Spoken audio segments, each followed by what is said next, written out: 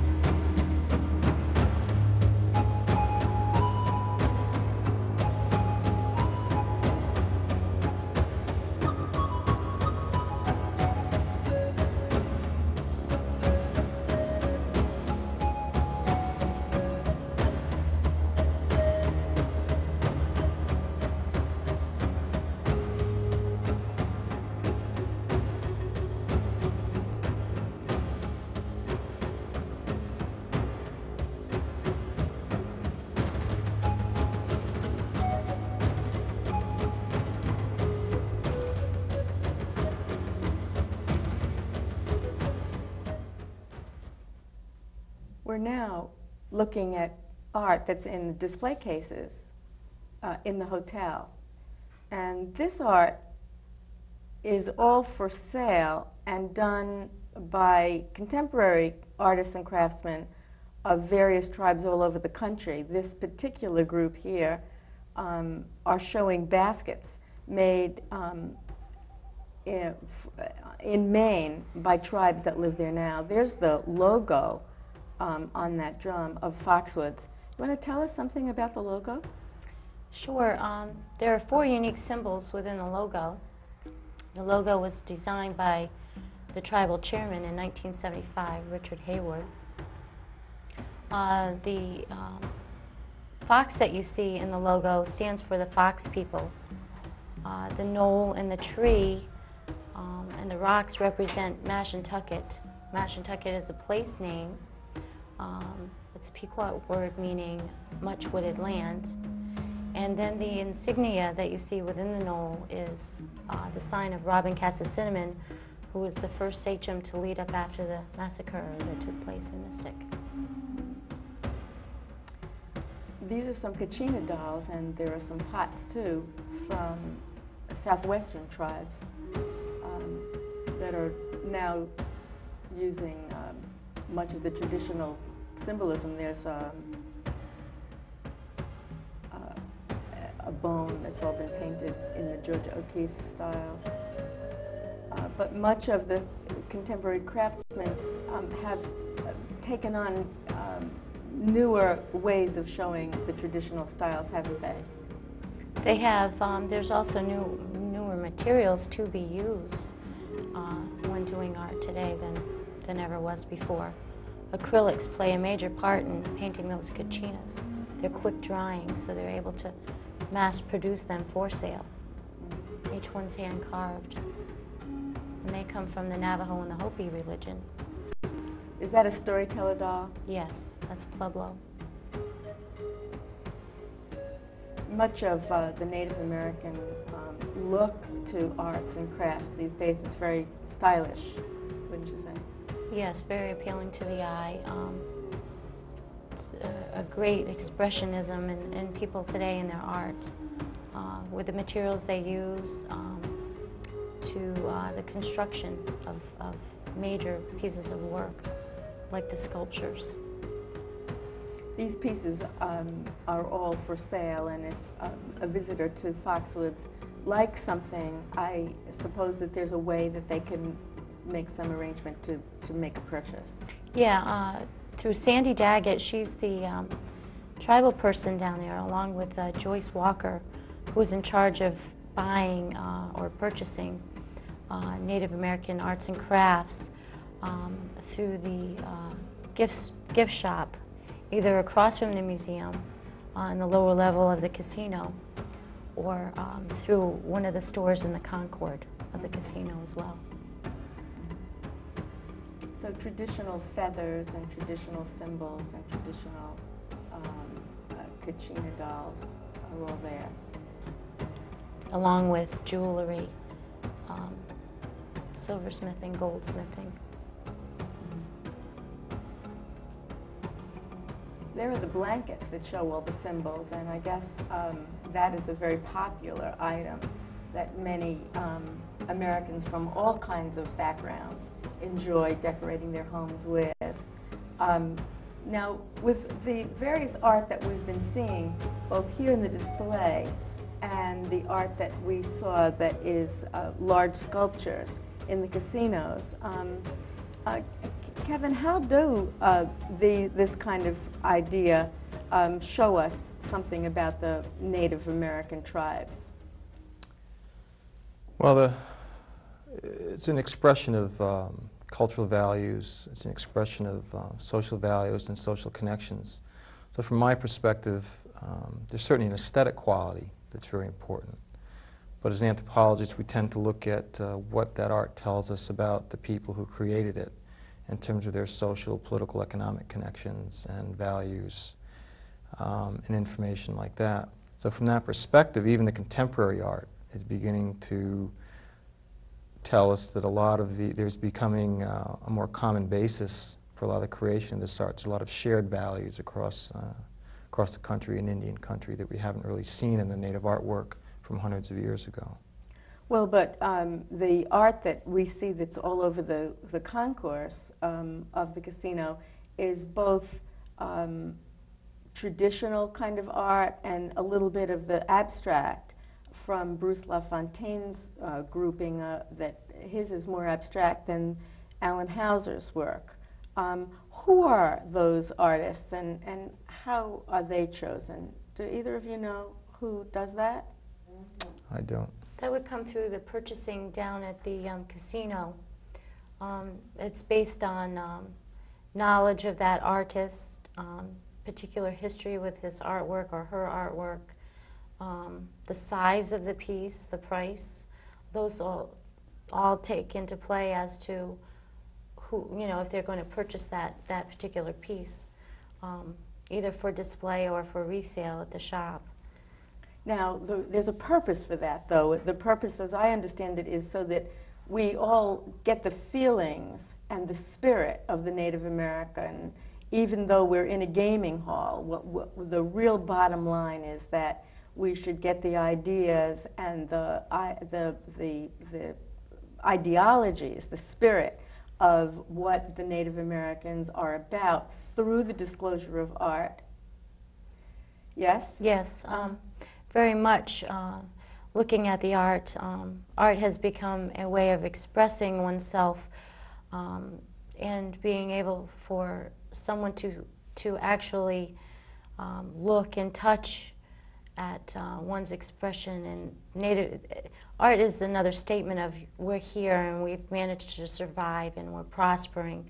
We're prospering through our art.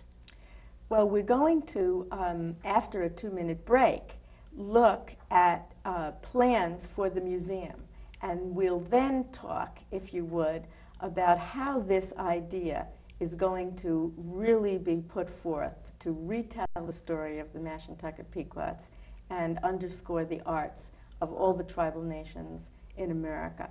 We'll break for 2 minutes for a commercial arts break, and then we'll be back.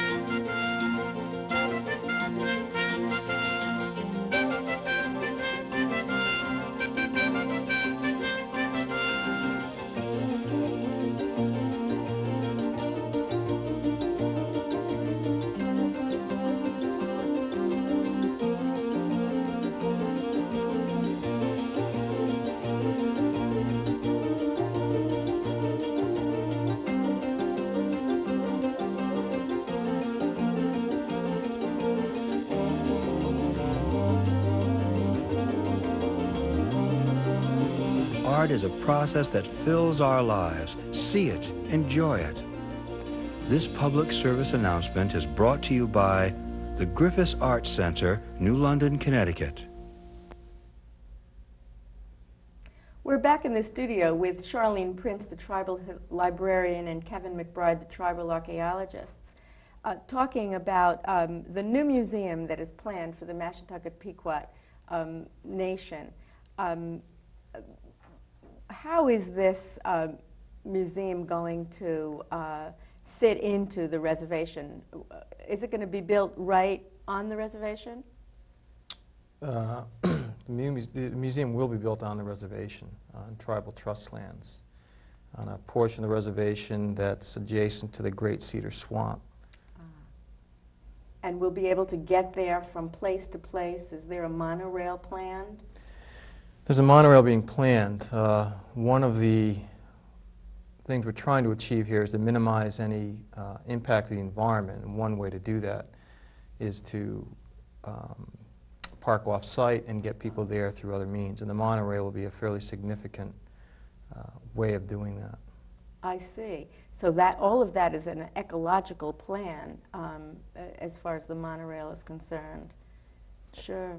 Yeah. To achieve that, and also to begin the museum experience for the people before they get to the museum. We'll route the monorail through various portions of various habitats in the swamp to give people a glimpse of what those environments look like and why they're so important to the Pequots, while at the same time minimizing the damage and the impact. That's a wonderful idea. Let's take a look at the display that now sits on the concourse in the Foxwoods Casino that shows us what the plan is for the museum.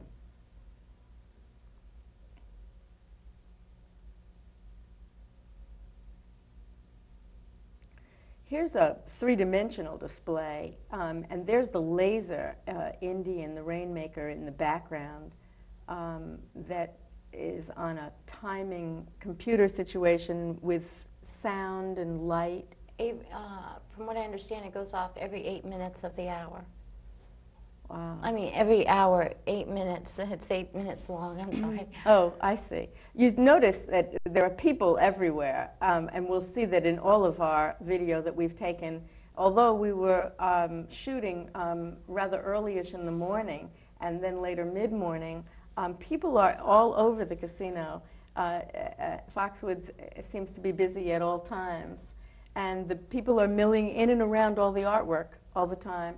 Now, tell us what this is.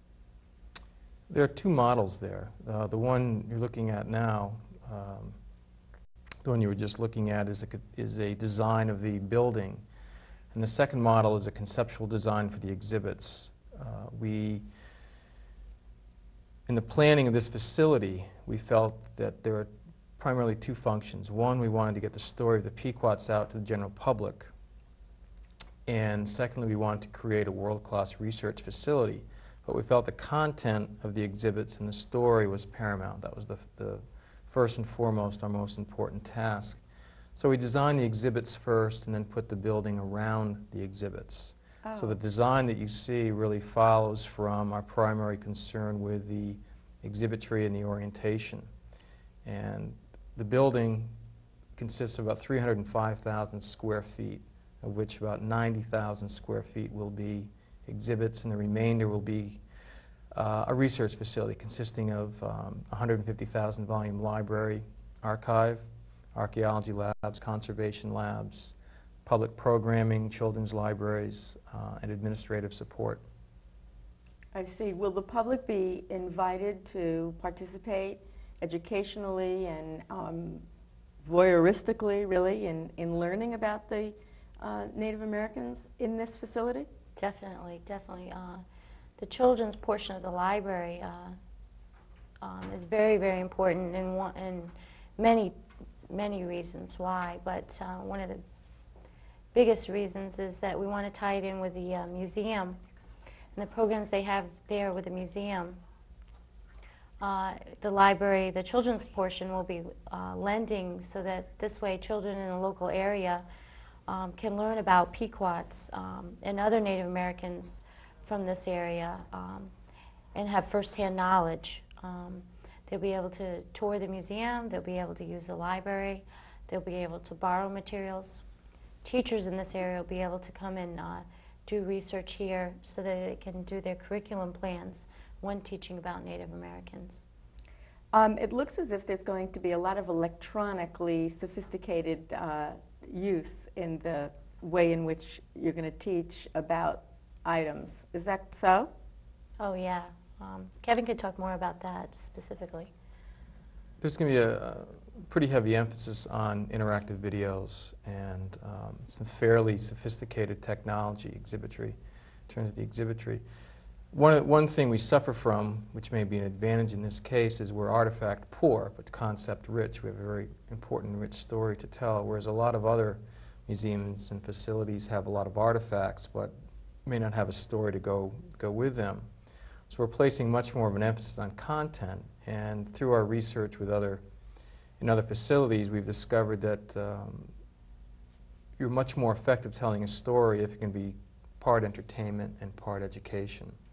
And there may be a fine line between that, but we think we've managed to achieve that. Sure. I think, too, it's very important to have somebody interested and engaged in what it is you want to tell them, and then perhaps they'll listen and learn. Let's go back to the studio. We've seen these wonderful displays. Tell me, who's put these displays together? The Tribal Council has hired a museum design firm out of New York called DMCD. And this is a team of individuals who are designing and doing research for the exhibitry. The exhibits themselves tell the story of the Pequots from about 10,000 years ago to the present. And the architect? James Polchek and partners from New York. So we have already the architect is not only in place, but the design is done, and he will continue to work as the plan for setup gets closer to fruition. What date are we talking about? We're entering the schematic design phase of the architectural design right now. So he's still working? Still working. We've just finished the programming portion, and we expect to open probably late '96 or early '97. I see. And so does he work hand in hand with the DMCD group? They're in charge of the interior, and he's in charge pretty much of the exterior? The exterior, as well as the support and mechanical systems. And both of those work with the Museum Liaison Committee and Charlene in terms of the library. There's a very constant flow of information and exchange that goes on. I see. Now, where do you work, Kevin? Are you involved in outdoors and digs? As much as I can. It's not as much as I'd like to these days, but we have a very active archaeology program on the reservation throughout most of the year, most intensive during the summer months when the college students provide most of the labor and research personnel. Mm-hmm. Well, we're going to take a look at some things that have been found, perhaps some of them among your digs and some of them in requests for people to look through their collections of things to see what kinds of things the Mashantucket Pequots had in their civilization so many years ago when that area was rich and full of tribal members. Let's take a look now at the what we found in the library. This is the start of our collection here. We've been continuing purchasing of materials and locating out-of-print materials, rare materials, for several years now. We're in the process of moving to a bigger facility, so what you see right now is we're going through our items and trying to pack. We've actually blown the walls out on this library here. So we're in the process of moving, and moving the library is pretty If I wanted to come to the library and do some study on a particular item or a particular time, would I be allowed to come and do some research?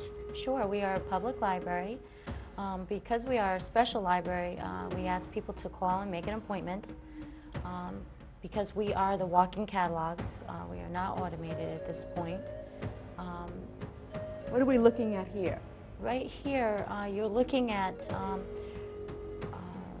reconstruction of some funerary objects that were found during a 1990 excavation for a home, and whereas a Pequot cemetery was disturbed, and these items were discovered, and with the students up at UConn, working under Kevin, reconstructed the artifacts that were found there. Not with the exact materials in all of the items, but they are reconstructed with warmth and wealth of the beads there. That particular piece in the center has over 1,000 wampum beads, both white and purple. Now, to make Kevin, that do you sash. mean to tell me that this stuff, these were funerary pieces found in a dig? That's right. Tell me, where, what, how? As Charlene had said, in 1990, there was, during the construction of a house, during the excavation of foundation, a cemetery unknown to us was accidentally disturbed during the construction process, and a tribal council authorized the removal of those burials that were in most immediate danger of destruction from erosion or additional excavation. I see. So with the assistance of the tribe and many tribal members, Charlene worked with us throughout the project, we removed, studied, and reburied those objects. But prior to reburial, we took great pains to replicate, and I'd say those replications are probably 90 to 100% accurate, those objects, simply because of the tribe's interest and our perception that they were important. They were visual representations of the richness of the culture that very few of us had ever seen before nor even realized. And I think it's a testament not only to the richness of the culture, but the importance of these objects in the culture as well as their importance as an art form. We'll get back to that in a minute. Tell us about the baskets now that we're looking at. These baskets, during the 18th, 19th, and 20th century, splint baskets were produced by most of the native tribes in the Northeast. And while splint basketry they are found in prehistory, they became more common in a way in which tribal members to obtain, basically earn some money. And there are many tales of Charlene's great-grandmother, for example, making baskets throughout the winter, and then during the summertime, walking between Norwich, New London, Stonington, selling 50 to 100 baskets that she'd carry on her back. But these Strapped all over her body. And where were these found? They come out of a lot of local barns, households. They're utilitarian. They're functional. I see. They're incorporate, and there's a number of native designs that you can see that's incorporated into the design. Those are potato stencils that are decorating the baskets right there.